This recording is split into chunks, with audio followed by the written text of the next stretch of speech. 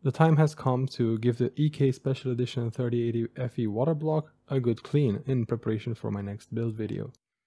I've been using this block pretty intensely for the past 10 months or so, and I've been a bit disappointed with some staining and a couple of other strange looking spots. And going by other reports on Reddit, this is not an uncommon issue for EK and their nickel plating. I've been using the EK Cryofuel Clear Coolant, which should be the best choice for a low maintenance setup. I got in touch with EK and they assured me that these stains are normal. There's a tiny gap between the acrylic top and the metal surfaces of the water block. Coolant gets inside and tends to create a halo or rainbow effect. I also noticed some strange rusty looking spots, and when I asked about those, I was told it was most likely O-ring oil and that I can disassemble the water block to give it a clean.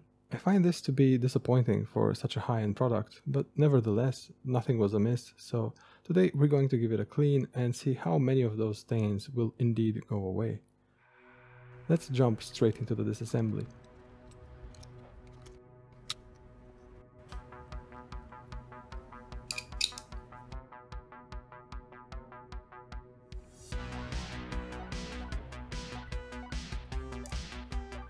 Here we have the 3080 Founders Edition PCB, and as you can see we did get some sweating underneath the EK thermal pads, no doubt due to the high temperatures of the GDDR6X memory chips, which do tend to get quite hot. Since I have it open, I'll be replacing the thermal pads as well.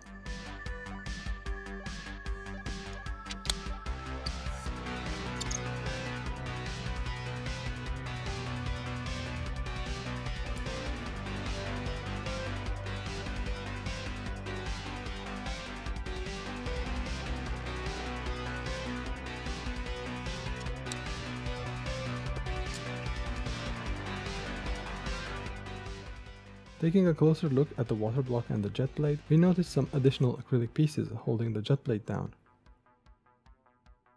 Inside the top cover we find the RGB strip, but what impressed me the most about this design is how no screws go into the acrylic. Instead, the acrylic piece is sandwiched between this top piece and the cold plate, which in turn compresses the O-ring.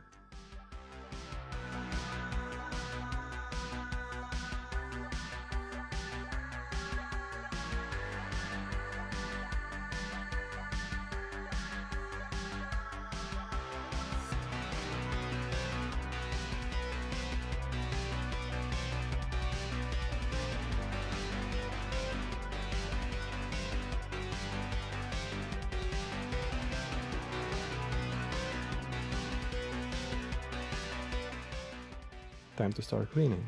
To start off, a quick test with some cotton swabs and soapy water, just to see how persistent some of these stains really are.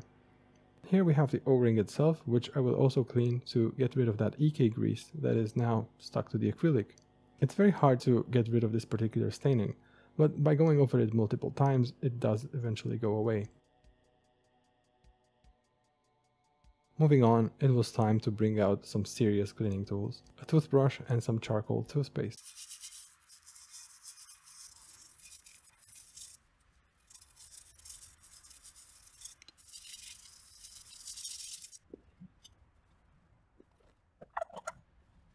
Some of the stains, however, didn't seem to go away fully, not even after some persistent brushing. Here we are, not quite brand new, but definitely an improvement. I used distilled water for a final rinse, and I blow dried the water block to get it completely dry. But as you can see, there are still some very stainy looking spots. I wonder if that's why EK came up with the all metal version of this water block. No stains if you can see inside, right? A while back, someone mentioned they wanted me to do a face reveal. Here you go. I hope you like it. Right, the thermal pads. Well, that was quick. Before I go, here's one more thing for sticking with this until the end. A quick preview of my next build video, featuring the freshly cleaned block.